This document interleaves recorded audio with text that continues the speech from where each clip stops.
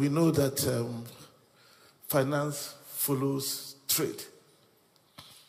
So if we have intra-African trade at 15% of total trade of Africa, it means that immediately is the limit to what you can finance from a trade point of view, intra-Africa trade-wise. So if you want to do more, you have to make sure you expand that trade. But the AFCFTA is a new agreement. Many countries are still adopting the protocols.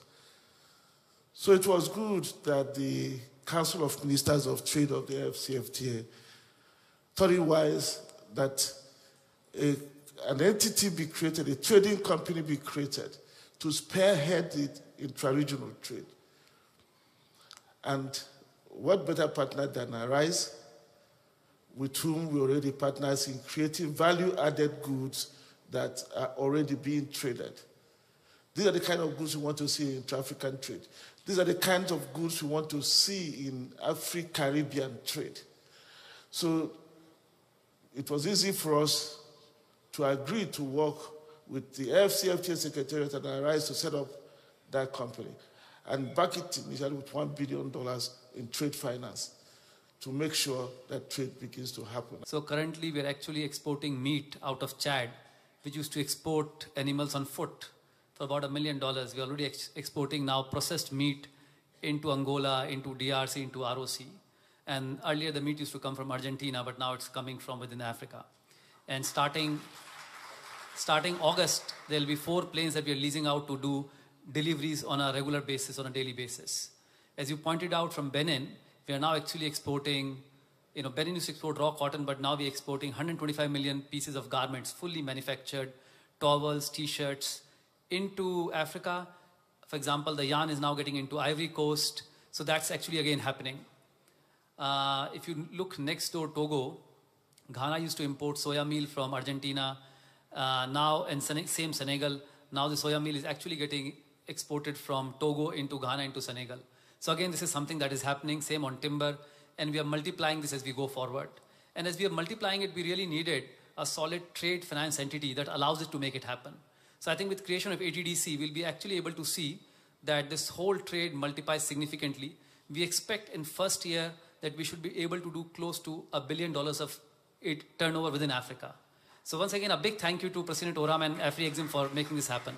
ATDC for us is an extension of Arise IIP, which is the platform that we set up to aid structural transformation on the continent. We've always said that we would always remain poor if we export raw materials and import finished goods. And that African countries will never change, our directive will never change. The devaluation that we encounter will never change if we don't produce high-value goods on the continent. So for us, this is an expression of what Africans must do. We must capture and retain value on the continent. And we do that by building the infrastructure that enables industrialization to take place. So this for us is proof of concept. And we're going to extend this to the battery minerals value chain, where we believe that this is the moment that Africa must seize. We must stop exporting raw copper, raw bauxite, raw iron ore. We have to do value addition for that to happen. We have an ambition to make sure that we see commercially meaningful trade on the African continent, smallholder farmers, small medium enterprises, that they are able to access markets which they otherwise would not be able to access if the tools that we are presenting here were not available at their disposal. So we're leveraging on Africa Finance Corporation, on Arise, on Afreximbank, and we bring the rules that enable our smallholder farmers, SMEs, our corporations to reach this market of 1.4 billion people. Commercially meaningful trade, that's what we are aiming for. Thank you. Thank you very much. Together we are unstoppable. That officially launches the ATDC. Congratulations, gentlemen.